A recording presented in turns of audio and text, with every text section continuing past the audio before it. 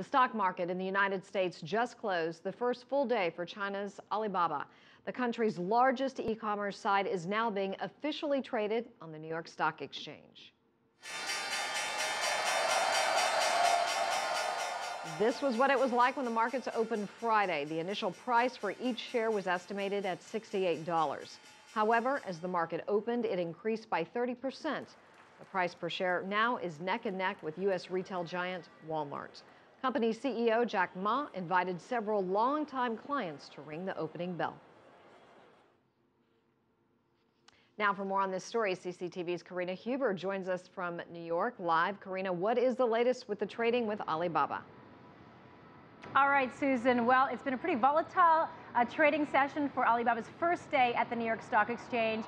As you mentioned, the first trade came in at $92.70, and within 15 minutes, the stock was trading at almost $100 a share, but it has since retreated, and the last trade that we have here is $93.89, so slightly higher than that opening price, but nevertheless, a nice pop from the IPO price of $68 a share, and plenty for the company to celebrate today.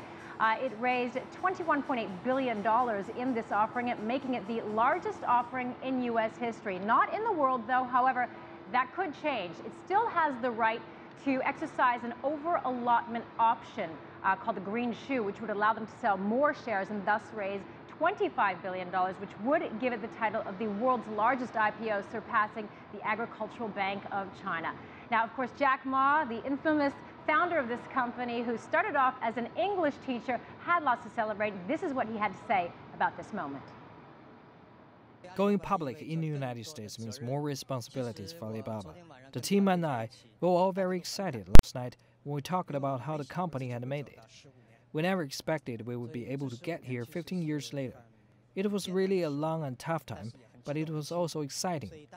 And we are ready to meet more challenges in the next 15 years, or even 87 years to come. The group's future is our biggest concern. The group's future is our biggest concern. Those are the words of Jack Ma, and very true. When you become a publicly traded company, there are a lot of responsibilities that come with that. You have to answer to shareholders. At the same time, they're going to want to keep their vision of innovation firmly grounded in the company's culture. Susan? Karina, as you know, there's been no shortage of interest, obviously, among Wall Street investors, but how is the retail sector reacting?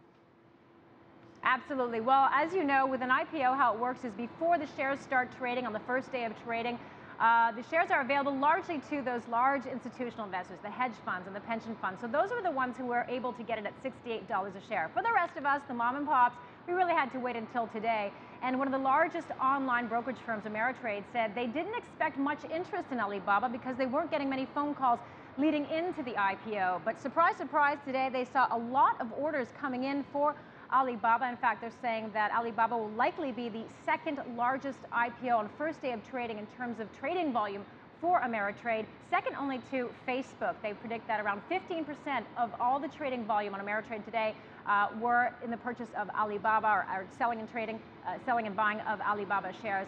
And so Facebook was 22%. So, we've been talking a lot about how Alibaba is well known on Wall Street, but it looks like they're getting well known on Main Street as well. Susan? Karina Huber, as always, nice to see you. Thank you for that.